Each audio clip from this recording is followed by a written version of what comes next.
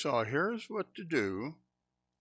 If you go to insert a song from the cues library and you get this message, the lyric cue does not contain the information needed to auto-report usage to CCLI, press select and option to continue. Select fix this issue.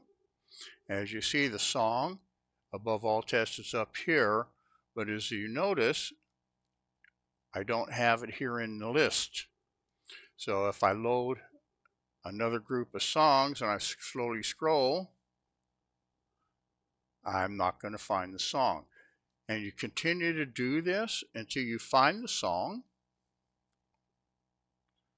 Still not found. Still not found.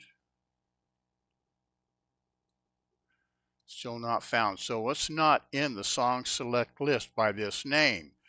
But I do know if I select above all, it should be in here. So let's go back up to the top. Ah, there we go, above all. And in this case, I happen to know that this particular song is the one that I'm looking for. So if I single click, as you see, it lists the stanzas. And if that's correct, if that's the correct song, then just select Update Cue. And the information is now in your cues library. The song is here. Now let me show you what happens when you go to insert the song again.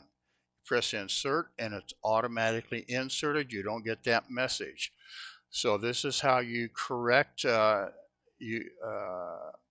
message when you get it, is just go ahead, find the song in the song select library, click update, and it'll fix it for you. I hope this helps.